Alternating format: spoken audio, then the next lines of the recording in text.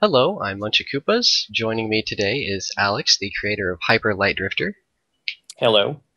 And Hyper Light Drifter is a top-down action-adventure game from classics of the SNES era, or similar to those. So we can go ahead and start the video. I'll give you the countdown. We'll start on go. You ready? Sure. Okay. 3, 2, 1, go. So there's a lot to talk about at the beginning, so I'll just try and get through it as quickly as possible. The main movement mechanic in Hyper Light Drifter is, well, what we call dashing, which is just every time I push the A button, I dash a little bit forward. There's a lot to talk about involving dashing. I'll get to that in a moment. I paused right there to prevent the game from bringing up the map, which it does after every time you activate a teleport pad, which is that giant white square I was standing on. So there's 4 main areas, a north, south, east, and west. We'll be going east first, and as I proceed to the east, I'll explain how dashing works, or chain dashing. That's one of the power-ups I have, and this is New Game Plus, so I have only 2 health and all the power-ups. As for dashing, I'll generally do sets of 2 or sets of 3. I can chain them infinitely as long as I have stamina, which is the white bar in the top left corner. After your third dash, you'll bonk if you hit a wall or object. After your fourth, you'll do a slide, which I generally don't want to do, and sets of 2 conserve stamina over longer distances better. So we'll see that later. Fun, Slides are fun, but now we have a little bit of downtime before I get to the next module, well, the first module in the game. Is there anything you'd like to tell us about, I guess, how the game works, or what your intentions were with designing it? I just love those slides. Actually, on the dash mechanics specifically, we didn't completely finalize them until about, I don't know, 4 months before the project shipped on PC, because we were always playing around with timing and the chaining and everything else, and we gotten used to a certain amount of frames, and when we changed it, you really notice after a year of playing your own video game, just subtle frame-by-frame changes. Yeah, I can imagine. The thing I picked up back there was the first module in the area, and if you saw some strangeness going on, there'll be more of that later, so I can explain it later. But the basics is, in every area, I need 4 modules and a pillar activated in order to unlock the final area in the game.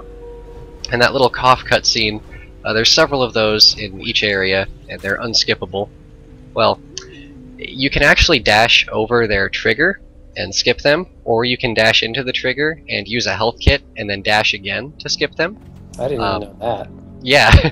I know you can skip them if you know where the actual region is, but usually we cover a large amount of space. Yeah. So it's almost impossible to skip it. I didn't know that health jars did that. That's funny. Yeah. There's a fun fact involving that, but I want to talk about combat right now since we're here. So I have a gun and a sword. They each normally deal 1 damage. The pistol has 6 shots, which are the pink squares in the top left corner. I regenerate ammo by dealing damage with my sword, and I can actually cancel my gun shots into sword attacks, and cancel either with dashes. So I can deal a lot of damage very quickly if I do what we call plinking, which is fire the gun and then swing the sword. And there's still a lot more happening. And that's super tricky also, because that's a pretty narrow window to shoot at, and you basically have to press it at the same time. Yeah. What I'm doing with these red doors here is I'm essentially waiting for them to reappear, because when they do, they create a state that will allow me to dash into the wall and go out of bounds. And what that does in that instance right there is it skips a door that normally requires a key to open, which conveniently gets us down to this module, which is on our way through the main part of this area. You know, the reason why we have that, it's a safety check, so that there's certain scenarios where the player could get trapped, and so we had a blanket safety check for when you get pushed into walls, but it made tricks like that possible, where you can't even predict that, because we never ever tried that, and nobody else did either. Yeah, we didn't even think to try that for about a month and a half after the game came out, because we found it on some other walls, or other doors and barriers, but not the red doors. What I'm doing here is just another set of out of bounds, and I'm trying to dash onto a very specific spot behind the door, which will trigger its loading zone. There's actually an area just under and around the door that if I dash into it will kill me instantly. Some other stuff about Out of Bounds is there's actually about a 3 to 4 second death timer, which will instantly kill your character if you're out of bounds for too long. However, you can reset that by healing, falling, or using the sit command, which is down on the D-pad. Man, see, that's that's the awesome stuff that I like to see. It's like I had no idea that healing actually would reset that timer out of bounds, because we, of course, like we didn't walk around out of bounds like intentionally like that. Yeah. I haven't mentioned any of the cool stuff I do with the modules when I pick them up, but it's okay, we have plenty of time. There's some sit state stuff too that you guys found at one point, wasn't there? Yeah, on some of the earlier patches, sitting actually allows you to, in certain spots, you can dash out of bounds and then sit, and that will cause your character to drop at whatever point he's at, and that can let you get into loading zones. That actually does not work on this patch, as far as we can tell. We fixed that one up. Yeah, which is good. Luckily it didn't actually change too much in the run, especially in New Game Plus. Oh, that's something else I should mention. Well, first I'll explain this trick. So I'm going to bait one of these frogs to throw a shuriken at me, and then I'm going to use that shuriken to damage boost and cross this gap without making a bridge. Normally you have to go back and kill all those enemies, and then do a small, like, few set of rooms to make the bridge raise. What is the timing on that when you're down? I'm not trying to take it out of the game, but I'm fascinated by it. It's a very narrow window to like trigger the dash again. Essentially, it's... I'll describe it after I describe this boss. Essentially, for this boss, all that really needs to be said is that on either side you can stand in very specific spots, and none of his attacks can hit you. There's actually no point to healing before this boss either, because all of his attacks deal 2 damage, which would kill me instantly either way. As for the shuriken toss, well, this is the pillar I need to activate in this area. Anyway, as for the shuriken toss, I'm not really sure how precise it is. It's just really tricky, especially in New Game Plus, because, as you know, one of the power-ups is a shield, which covers you from projectiles. Mm-hmm. So you have to kind of angle your dash and hit at the very tip of your dash, roughly, in order to get hit and not trigger the shield, which will eat up the shuriken and prevent you from doing the skip. Yeah, the shield's only out for about 4 or 5 frames, and it only activates within a certain range of the character, so if you miss that range and that frame start in the dash, then you don't get the benefits of absorb. Yeah. We actually usually prefer that the shield doesn't activate, since it also eats up stamina, and that's what a lot of the run comes down to, is stamina management. For that part, we don't see this because I trigger the module cuts, or I'm sorry, I activate the 4th module and teleport away from it as the cutscene plays, which actually prevents the cutscene from finishing, so we save a little bit of time there. That house skip that you did in Central, I thought I had fixed that one, but I guess not. Yeah, that one's been in there since, as far as we know, day 1, and that actually works on any doors of that type. You can skip this cough by, as I said earlier, dashing over the trigger, but I missed it right there. But that trick back in the village for getting through that house, it only saves a couple of seconds and some stamina, but it's definitely worth it. But we have some downtime as we move north here until I get to some of the modules. So, anything about this area or any of the areas that you'd like to point out? Yeah, this is actually our first area that we really nailed down, or we actually tried out way back at PAX 2014, I think, PAX Prime. And we laid out the entirety of the north, and it was very different back then, but we figured it was a good starting point because it was relatively linear compared to some of the more open-ended or like web-like structures of the other regions. So the north is old, and we ended up throwing out all that work that we did. We kept some of the design elements because we actually had to reprogram the way that we created levels about 9 months into the project. Oh, the north has always seemed a bit more, I guess, fleshed out to me. It seems like there's just a little bit more there to explore than in some of the other areas. I wonder if that might be why. Yeah, it had probably had the most time to gestate overall, and it was the clearest vision in the first year or so of development as far as level structure, and we're really getting our bearings on how to design stuff in this game. We did a very good job. Something to note about all the enemies in this area, well these birds especially, is their beams do 2 damage, which will of course kill me. So this area can be very stressful. Right here, I'm going to trigger this arena, and then walk up just slightly to get the barriers to spawn, and then use them to push myself out of bounds. Oh, and bastard. Yeah, what that skipped was there's a door there that normally requires me to have 3 modules to open, but in this instance, I don't have to do that. I guess I'll mention it now while I move up to the next arena on another module, but the trick you've been seeing me do on the modules is essentially during any of the cutscenes which normally happen when you activate them, if you push the map button repeatedly, you can move and do other actions during this. You can also crash the game when you're doing this if you heal during it, so you have to be very careful to not heal. But it saves just a little bit of time because you can obviously move during the cutscene. So you'll see it in effect right here.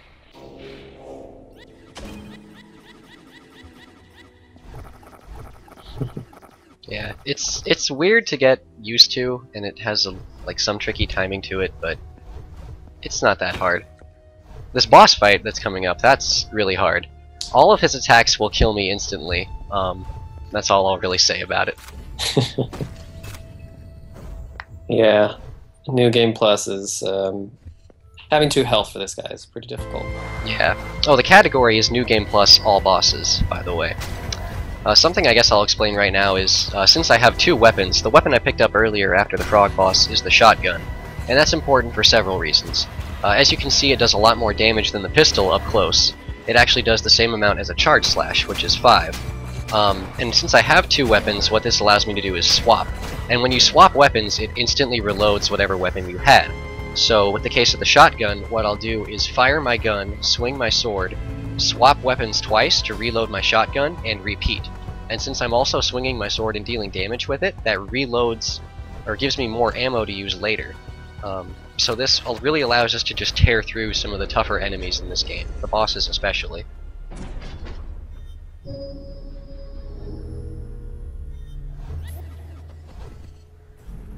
Then activate the pillar, and we have to watch these pillar cutscenes for the east and north.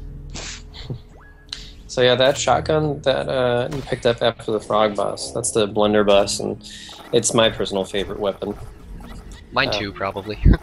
Yeah, I mean it's melee range, really, but still it's so much fun to just blast multiple enemies right up close, and since you have the dash, it's, you know, projectile weapons can be important, but when you're feeling really dangerous.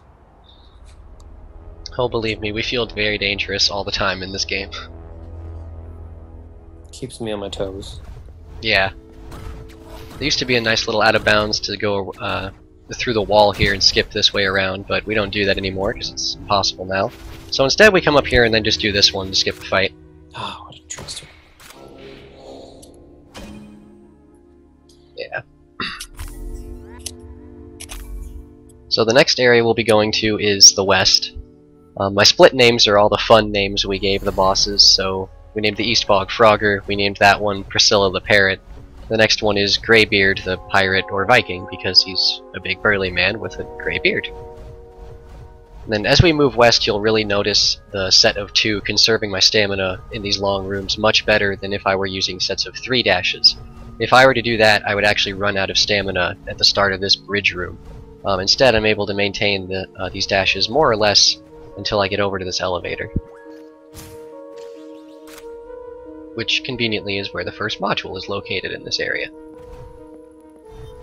And then more select buffering to get back over to the elevator. You can actually activate the elevator during that cutscene. This is one of my favorite little set piece rooms. Yeah, I really have to commend your attention to detail with all these little hidden rooms and just the little settings you gave them, so that it makes the player really wonder what happened here. There's a lot of that in this game. It shows rather than tells, which I think is part of what captures most audience members. Yeah, some people don't necessarily love that type of storytelling all the time, or that it requires some more observation and interpretation, but for me it's like that's my favorite type of storytelling. So yeah, right here what happened is that essentially if you dash back on a screen transition, on a certain frame, you will be on the area of the screen to transition, but you won't. And for whatever reason, that puts you in a state where you can clip out of bounds. It's only really useful in that spot and one other. And then I'm going to use these arena barriers to clip into the trees and get into a locked room and a module area. So I have to kill all these enemies to unlock the module, and then I have to get out of this locked room. So the question is, how do I get out? You don't. Well, you'll see. What I'm going to do is I'm going to break one of these larger crystals, and then it'll start flashing as it's about to reform. When it does, I'm going to start dashing and bonk on the wall. And for whatever reason, that puts my character in a state where he can enter the wall. And then I line myself up with the statue's eye and dash straight up to safety. And then we dash and continue further west.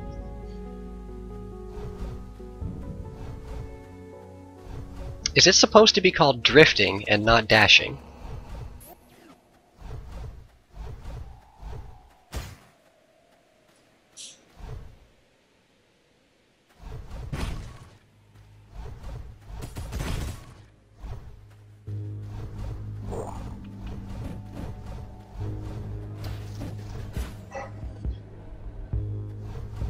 Sorry about the technical difficulties. Not sure what happened there with my browser.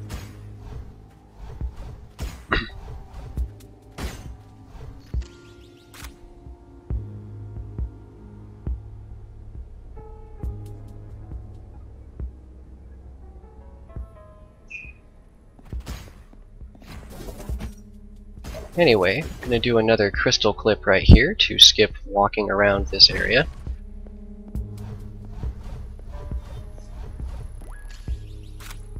And then select buffer away from this module.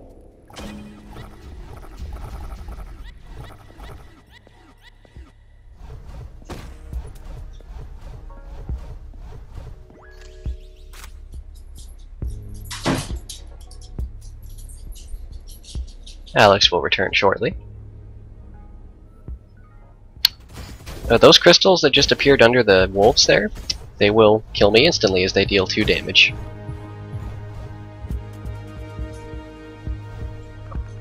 So as I proceed over to the rest of this area, I'm heading toward the boss. And for the boss fight, I want to make sure that I enter the area with as much stamina as possible, and if possible, full ammo for my shotgun. It's going to be very important that I have that to set up the quick kill on this boss. So I'm going to keep dashing, and then we're going to encounter the pink drifter again. Then I'm going to dash up and activate the door, and then go and pick up that health kit over on the left. Since I have some time while the door lowers. Do you ever take damage on this west boss? Sometimes, but it's usually only 1 hit, if that. This is probably one of my favorite bosses to fight, probably because he's still a challenge, but you can actually like manipulate him a bit, so you have some control over him as a player. He was one of my favorites to design. He's a Tanuki general, and he has my favorite death animation, and he was one of the first guys we prototyped. We left him alone for almost a year, and then came back to him after we designed most of the other bosses. So it was interesting to come back and see the sketch we had done for him. Like, literally using stupid, goofy stick figure and sketch animations to block him out and his moveset. This was a bit of a sloppy fight, but we get the general idea.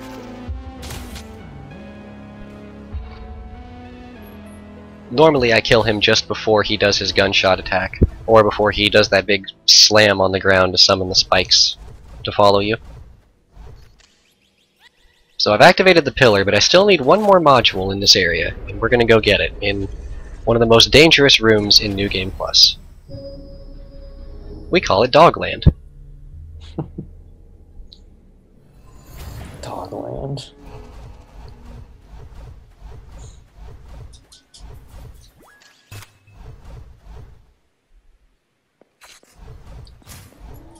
And we call it this because this room is full of wolves, and they're very pesky creatures. Crystal wolves. Those used to be poison wolves, and then we changed them. Oh, so they used to do ongoing damage. They used to be bigger jerks with scorpion tails. Oh, great. I like them as they are. Those wolves actually, after the module, normally anything in that room will go back to moving, but since I triggered the 4th module cutscene, the wolves can't come in that room with me, because they're stuck there.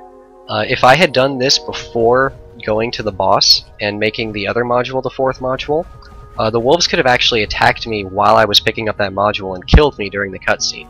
It would have just lost me time, which would have just been annoying, so I rerouted a bit, and it turns out to be faster anyway. So now we head toward the south, which is the last area. No matter what you do, it has to be the last area because it's blocked by barriers. Then you have to raise the other 3 pillars to unlock this area.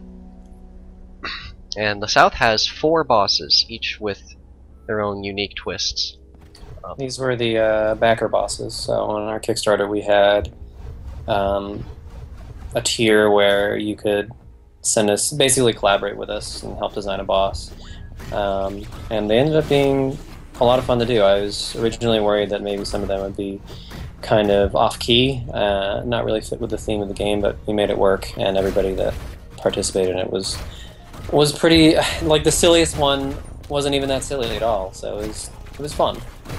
I really like them. I think they fit in very well, especially in this area of like ancient futuristic, for lack of a better term, but it was a good challenge for us to like take some like strangers' ideas and make them conform to, you know, our style and the intention behind the bosses. Unfortunately, I do have a couple of deaths in this run. That was one of them. That one cost me about 40 seconds. That actually gives me a good opportunity to explain how checkpoints in this game work. Since this game autosaves normally after you enter or exit every room, you normally get a lot of checkpoints if you're just casually walking through each room. However, in the speedrun, we accidentally skip a lot of these checkpoints because of the fact that we move past them too quick.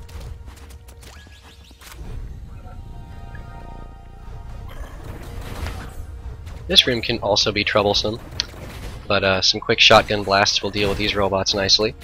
Alternatively, an ability I haven't shown off much yet is I have the ability to reflect bullets with my sword, and you can actually just wait a moment for those robots to fire their 3 projectiles and then kill them instantly. So this boss we call Snuffles Jr. In the game files he's called Alucard. Normally he'd get a chance to fight. Actually, he does get a chance in this video, but normally I kill him before he ever leaves the center here.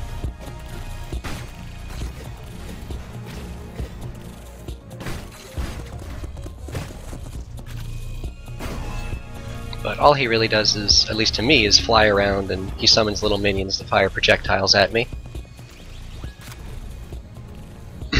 So we'll activate the module and then go back to the teleport pad. And then we'll actually go back down that elevator that I went into earlier to get to the other boss. Because this whole area is basically divided between a left side and a right side.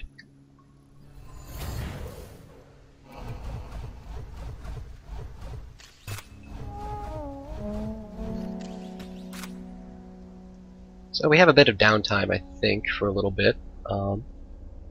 Anything about the southern area you'd like to mention? So yeah, the southern area, this is what we did for the preview build back in 2014 when we gave like an early sneak peek at the game for certain backers. And the intention there was basically to get as much feedback as we could and see where we were really at on the game. And see if we could deliver something. It was like a release before a release, you know, over a year before we actually released. But still, it helped us get our bearings on how to put it up in Steam, how to get codes out correctly, what it actually takes to put something into a more complete state. Because everything we'd done until then was rough. It was all inside. It was all prototyping. It was all between the teams, so we didn't have to put anything in public. But for me, as soon as I get something in front of more than a few people's eyes, that's when I start to tense up. I'm like, oh, this isn't perfect, I have to change this. But it was a good trial run for our final release. And we ended up repurposing a lot of those levels for the South specifically. We were originally going to use it as split sections, but it ended up working out well to just use a lot of it reshape it. We reversed some levels, and we decorated the hell out of it.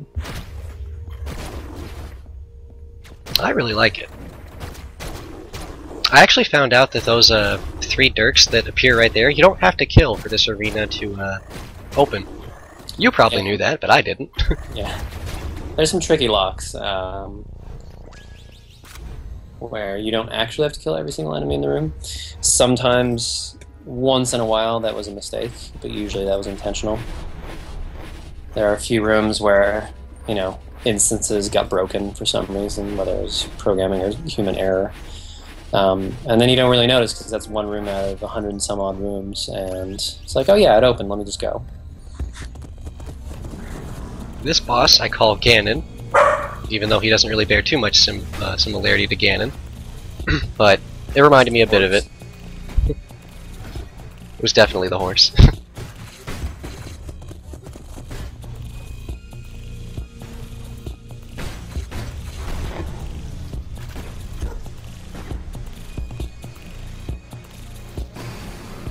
Oh, fun fact, I actually, once I killed him, and then I dashed away onto a section of the floor that was supposed to reappear, but it hadn't yet.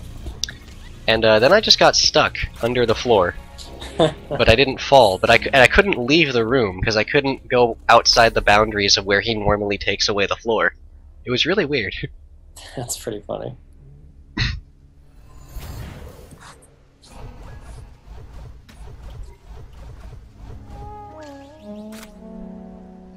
So we'll now proceed to the second to last boss in this area. Again, we have a lot of downtime when we move on or toward him. Which was your favorite like boss in the southern area? Well, I really like the Scythe boss. He was kind of intense to design. We had a lot of back and forth and iteration on what he was and wasn't going to do, or just like how hard he was compared to different versions that were way easier. So he's kind of a point of contention between the team members. But he ended up being really balanced because of it, and it was a fun process to actually have those disagreements and try and meet a good middle ground with him. He's probably my favorite of them in the South. Like, this whole game, Plus, he just looks scary. Yeah, he definitely is the most menacing looking of them. But he especially, the Scythe boss that I'm about to fight here, it reminds me, like, it just makes this whole game feel even more like Samurai Jack. Which is a great show. It is. But, it's very important that I have at least 2 shots for my shotgun for this boss. So I take extra care to make sure I have that ammo. Then we're gonna have a little bit of fun with this boss. You can actually push him before he activates, and he just kind of slides off to his death. Oh, that's so sad. Yeah. Poor man, never had a chance. I mean, if it makes you feel any better, I used to have a whole like complicated and really cool looking fight where I would carefully like dash in between his scythe throws. But then someone found out we could do this, and I had to do it. That makes me feel worse, because now I know that there was a cool version of that. And now it's just really stupid looking. We like it. I mean, it's funny, but that's the sad. That's like as the creator of the game and watching these speedruns, I'm split on some of these skips because, while that like I understand as a speedrunner, like yes, go fast as possible, and it's great for entertainment value because it looks so silly. Mm-hmm. But you know, I also want to see people wreck him in a more legit way, you know, a more intended way, I guess. Yeah, I can understand that. I'm deeply torn on those kinds of things. It's like, oh man, that's cool to see that, but also, oh, that's kind of sad to see that. That's part of why I chose to run this category, because like I tried the any percent variations on both the latest patch and the earlier patches, and we can still skip a few of the bosses on the later patches. There's actually one specific patch where we can skip literally everything aside from the final boss. But luckily you don't need to worry about that. Oh, another death. because I unfortunately got the wrong sword attack to come out right there. That'll cost me about a minute. So we also fixed up this dropped input issue that was happening every once in a while in a more recent patch. And there was... turned out it had something to do with two inputs, and then when certain enemies die, in particular like the robot and one of the other common enemies.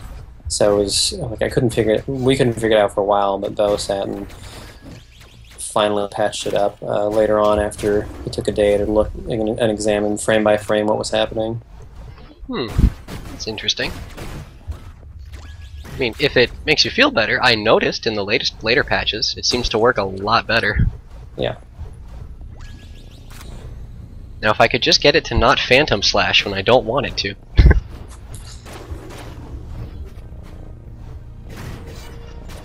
I'm coming up to the final boss of this area. I lovingly named him Sterling Archer.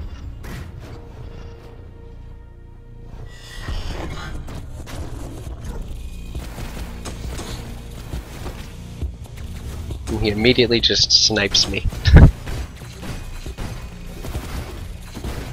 Do you die on this guy? I do not, actually, luckily. The trip mines he summons will kill me instantly, which is why this fight can be so treacherous.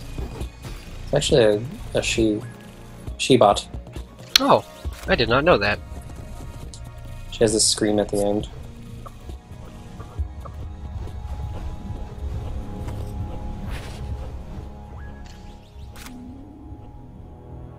I mean, technically it's a robot, so...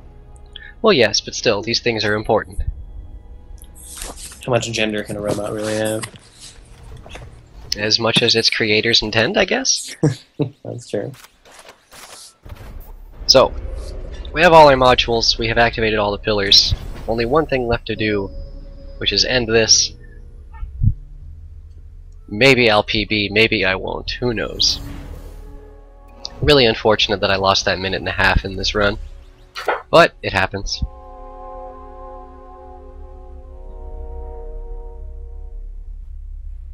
So the only thing really left to say, as far as movement mechanics here, is there's going to be a couple of coughs coming up, which I try to skip by dashing over their triggers. Otherwise, it's just get down to the fight and end it as quickly as possible. Was there anything in particular you were trying to convey with like the design of this area? Oh, there's a lot of particulars that I'm trying to convey with it. There's I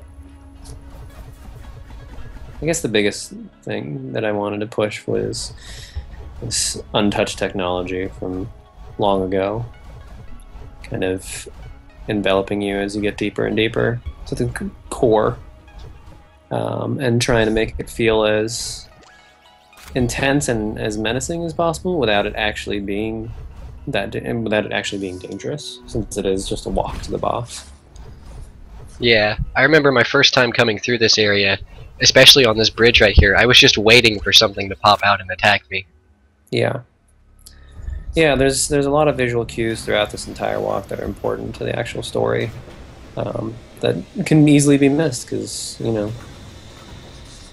it's all up to the player to actually observe this stuff. And when you're just trying to dash to the end of a boss, or like you're actually maybe waiting for something to attack you, then it's hard to sit and observe that stuff sometimes.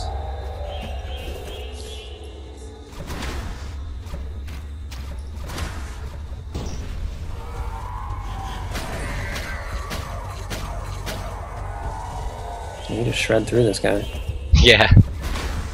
I swear, he is actually a very difficult fight if you don't know how to do this. I love the finisher.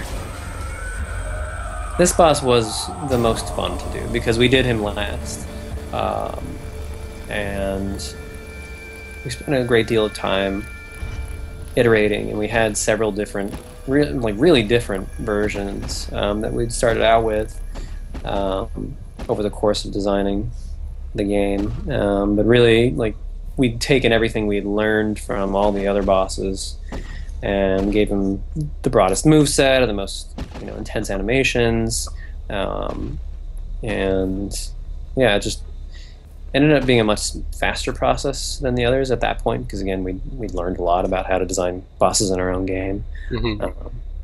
But it was a lot of fun to get to dig into what this guy means and all the presentational elements that are super important for if you want to dig into the story of stuff, like what all these actions mean something.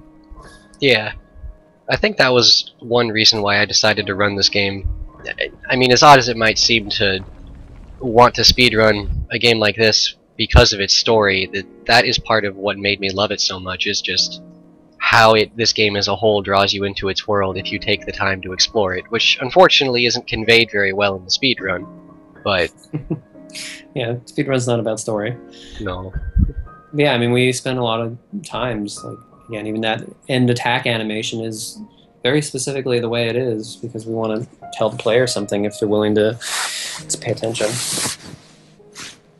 Yeah, I know with the last fight, a lot of players I've seen on message boards have wondered, is that entire final fight solely in the Drifter's mind? Because in the end he ends up on top of the giant, for lack of a better word, crystal.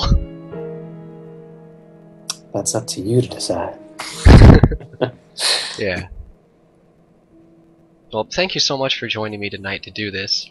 I guess before this ends, I just want to say for the GDQ staff, if they watch the whole thing of this, in no way am I trying to insinuate that I am the only runner Alex would join if we were to have this game at AGDQ.